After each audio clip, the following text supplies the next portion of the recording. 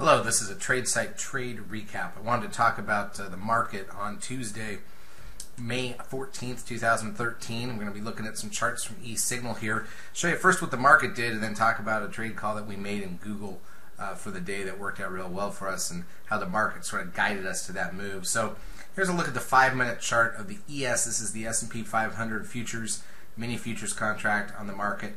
And you can see this is both the Tuesday and the Monday, the day before. So we got a little gap up this morning here in the futures, and immediately started to surge higher.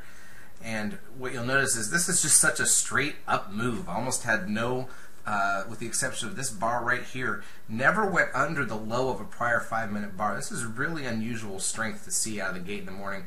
The gap wasn't huge, but we didn't fill it. But it's just amazing to watch the market climb like this so specifically and steadily for the first 90 minutes of trade or so. And basically what you get here is we get a 9-bar setup right out of the gate, the first 9 bars, and then our Comer tool, which then goes back and starts looking for a 13 sell signal. You'll notice that the pause point was the the Comer sell signal right here. Pretty amazing to get a move like that and top out short term.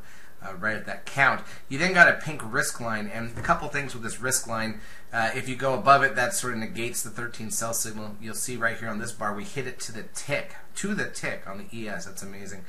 To get a confirmed break of this line, you have to trade above it, close, and then take out the high of the bar, and we did not. We got another 9-bar setup phase, topped out right there, and moved back under. We again used this risk line as resistance late in the lunch hour, and it wasn't until the afternoon that we finally broke this risk line. So the Comer tool really showed you in this strong strength early on, this really strong move that we got in the market. Comer really gave you the high. Now let's take a look at Google. This is 15-minute bars, and I just want to show you, I'll flatten this thing out into 5-minute bars as well. But if we take the highs of Google from yesterday, what you're going to see is, this was the high, blue line. What we looked at today was a long call just above that 882.25. That's the breakout over the nice basing action from yesterday.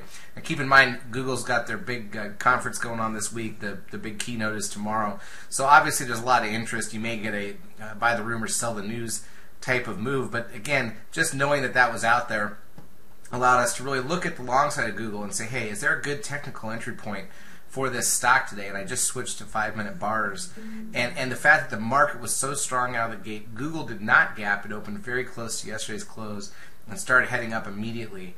And you can see the strength. You saw the strength in the market. There was no sign of letting up.